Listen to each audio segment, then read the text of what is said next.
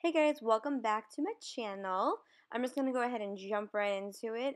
Today I'm doing my go-to look. This is a look that it's simple. I would wear it every day, but I just don't. I don't know why. But this is like a go-to look that I know that no matter where I'm going, this look will be appropriate. Whether it's during the day, whether it's like out to dinner or whatever. It's just a look that I trust.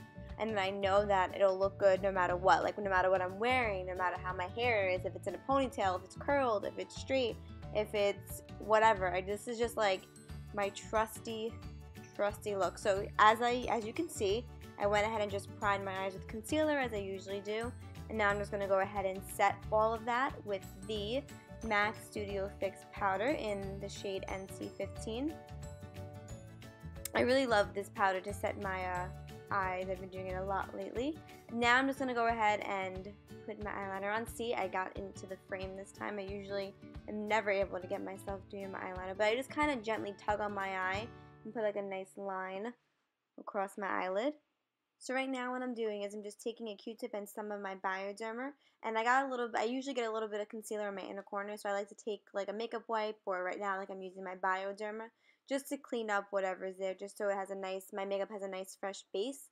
Now what I'm using is the Glam Glow Mega Illuminizing, I think that's what it's called, moisturizer, all over my face. I really like this moisturizer.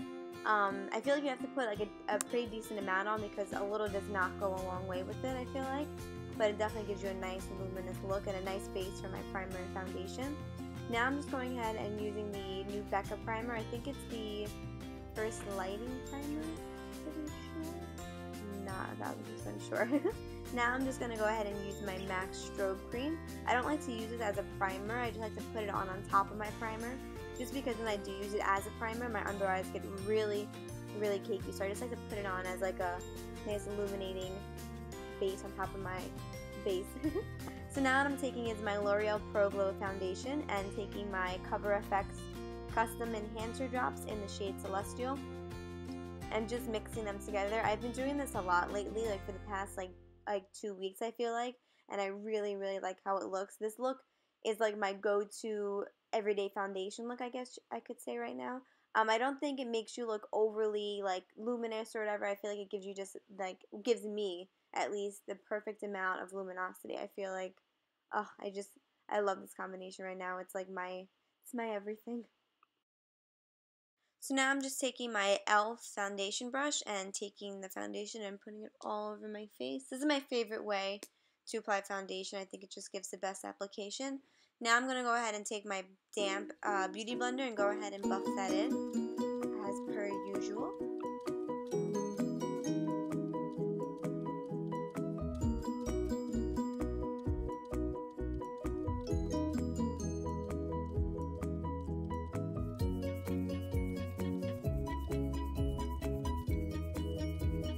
Now going in with my Holy Grail concealer, the Tarte Shape Tape Concealer in the shade Light.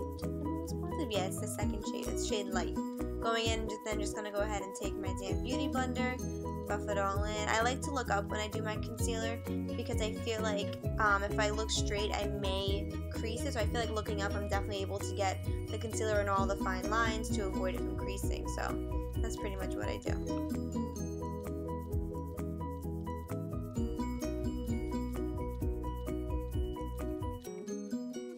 Now I'm going to go ahead and bake my under eyes using my Kat Von D Lock-It Brightening Powder. I am obsessed with this powder. It is the only thing that I've been using to set my under eyes for like the past month, and I can't get enough of it. It is literally like everything. My concealer just looks flawless. It doesn't crease.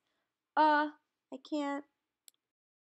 Now I'm just going in with my Anastasia Beverly Hills Dip Brow in the shade Soft Brown, and I'm using the Anastasia, oh my god, what is it called? The brow brush, the one that you use to apply the dip brow. That's the brush that I'm using. I have been loving this lately. I usually I feel like sometimes a dip brow can give me like too much of a bold brow, but the past like week I have been loving the way the dip brow has been just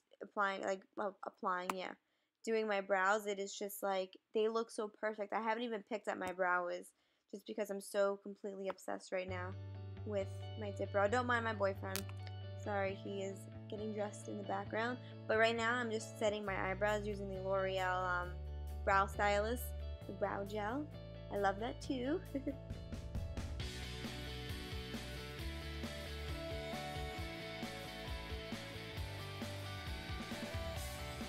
Right now I'm just going in with my Morphe dual fiber brush and just wiping away that excess bake, and then I'm taking my Real Technique setting brush and making sure that there's no extra powder under my lash line or anything, and then I'm going to go ahead and take my damp beauty blender and just make sure that everything is blended together, make sure all the powder is pressed into the skin just to avoid any creasing, and then taking a little bit of my MAC Studio Fix powder and putting a little bit more under my eyes just to bring some color back to my eyes and give it a little bit more of a full coverage look. Now I'm taking my Kat Von D Lock-It face setting powder, and I'm taking my Too Faced powder brush, and I'm only going to set the areas where I'm applying bronzer and where I'm applying blush, just so everything just goes on smoothly. So like in my cheek area and under my neck a little bit, and then I'm taking it a little bit on my forehead as well.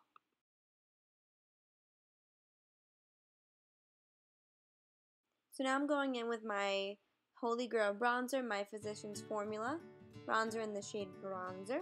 I'm taking my big puffy e.l.f. powder brush, and I'm using that to apply it as I usually do. Now I'm taking this Tarte palette and using that brown shade on a flat definer brush. I'm going to go ahead and put it on my lower lash line. You know I have to get super close to the camera. Up. Kiss. Okay, bye babe. Well, I went ahead and did both eyes off camera just because it's easier for me to get super close and to do that. Now I'm taking this Morphe blush palette. I think it's the 9N or the 9B. And I'm taking that coral shade that I just pointed to, and I'm using that for my blush.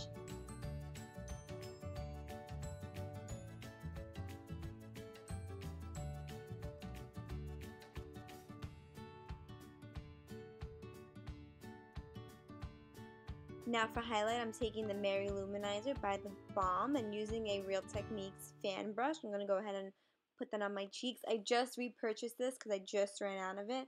And oh my god, I forgot how much I love this highlight. Like it is I feel like this highlight is definitely my ride or die. This is a highlight that I know I can always count on. It's always going to look good. It's never going to look like too much. This highlight is perfect. If you don't have it, please stop watching this video and go and buy it because you definitely need this in your life. It is just I feel like it's a staple in everybody's highlight collection. It's the best. So now I'm taking that same Morphe brush and just blending everything together, making sure everything looks good. By the way, if you're wondering why I put my brush in the mirror, those little extra highlights, so I said what the hell, let me pick it up on the brush and just put more all over my face. And now I'm putting a little bit more blush on just so that the highlight doesn't look like it's a streak across my face, just so everything just looks like it's a nice gradient effect, nice and blended together. Now I'm taking a more precise highlighting brush. This one is by Morphe. I think it's the R36. I could be completely wrong, to be honest, but I felt like, I needed a little bit more glow, so I figured I'd take a little more of a precise one and go ahead and put a little more highlight all over my face. Now I'm just taking my beauty blender and just putting it all over my face just so everything looks nice and just blended together. This is a step that I never miss in my routine. I feel like it just really just brings the whole face together, all the powders and the highlight. I just think it makes it look great. Now I'm going in with this ColourPop eyeliner in the shade White, I want to say. I'm going to have it listed below, so don't worry. But I'm taking this white eyeliner and putting it right in my waterline. I love this liner. I love the color. Literally, it will last you all day through your naps, if you're crying, whatever. This liner will not budge, and it is so white. You can see it a mile away. It is great. The only thing that I hate with the ColourPop liners is just that they break super easily. So this one is broken. So I keep having twist it to make it come up, and then sometimes it pokes me in the eye because it just comes falling out of the little tube. That's the only downfall about it, but I mean, it is great. Oh, there I go again, applying some more highlight. Now to finish up the look, I'm taking my Makeup Forever Mist and Fix setting spray and just pretty much taking a shower in it. Next, what I'm going to be doing is I'm going to be going in with my L'Oreal Voluminous mascara. I like to do this after I set my face just because when I do put my setting spray on, I feel like if I move my eyes in the slightest, my mascara gets all over the place and just becomes messy. So I like to set my face and then go in with my mascara. It's just what I do. I do the same thing for my top and for my lower lash line. While my face is still damp, I'll go ahead and put a little bit more highlight on my face. I feel like this really makes your highlight pop. It's a step that I never miss. Then I'm just going to go ahead and take L'Oreal Telescopic and line my lower lash line with it. Not line, but you know what I mean. So that completes this look, guys. I hope you guys enjoyed it. By the way, on my lips, I am wearing Bite Beauty Thistle. It is a great shade. You need that too in your life. Please go and get it. I really hope you guys enjoyed this look, and thank you so much for watching.